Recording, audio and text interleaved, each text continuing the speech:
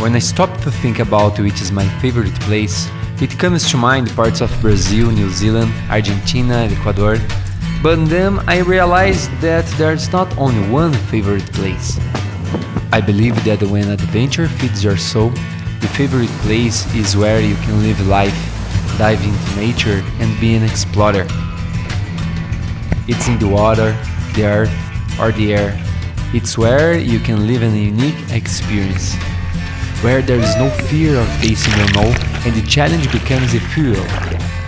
It's where you can throw away everything that hurts you and you can give yourself a break to feel the freedom and be who you truly are.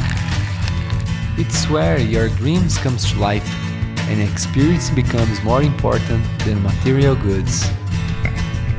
It's where happiness invades your body and the adrenaline awakes your soul. That great mountain, that beautiful hike, the indescribable landscape, the perfect wave, the unique dive, the incredible jump, the inspiring sunrise or the unforgettable sunset. When you live this way, your life changes forever.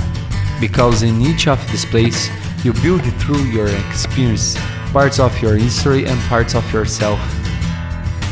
And when some feeling, photo, video, or a simple conversation makes you recollect that moment, you can close your eyes and feel it again. The same feeling, the wind on your face, the texture, the smell, the greatness of the moment. This place may be on the other side of the world, or it may be the spot right in front of you. It's just a matter of looking around and doing something.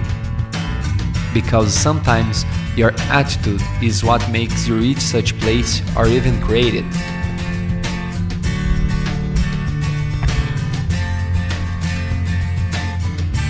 So, be a collector of perfect moments and favorite places.